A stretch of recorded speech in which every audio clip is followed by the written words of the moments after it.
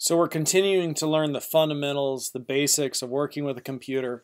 And one of the things you want to know is that when you have a flash drive, a USB drive, and so sometimes it's referred to as a thumb drive, and basically it's just a, I don't know how else to describe it, right? But it's one of these deals. That's pretty gross. But when you have one of these and you plug it into your computer, when you're ready to take it out of your computer, you want to eject it before you remove it from your computer.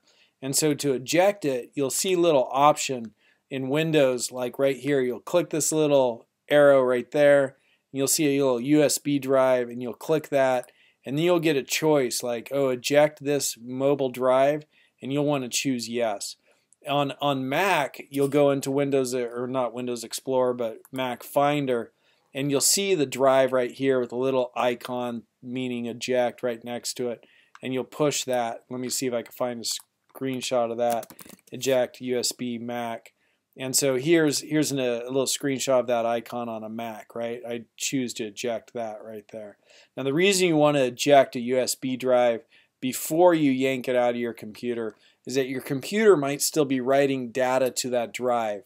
And if you just yank it out, then it may have only half written some of the data, and then that data will be corrupted because it only got half of its data.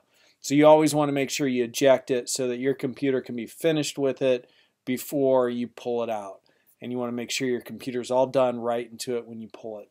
So eject your USB drives. If for some reason the drive can't be ejected, you try to eject it and it doesn't eject, then you could shut your computer down.